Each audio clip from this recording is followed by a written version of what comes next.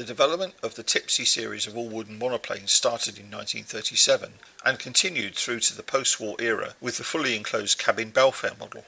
The Tipsy S and S2 single-seater models of 1935 achieved limited success, so designer Ernest Oscar Tips decided to develop this type as a two-seater and fit the Czech-made Walter Micron 62 horsepower four-cylinder inverted inline engine.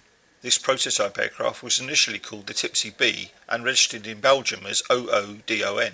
It was first demonstrated at Heathrow in 1937, and Brian Allen Aviation Limited, based at Croydon Airport, acquired the UK selling rights. Arrangements were then made to manufacture the aircraft under licence, and construction began almost immediately at Hanworth in Wiltshire. The first British prototype example of the Tipsy B was registered GAFGF and gained authorisation to fly in March 1938.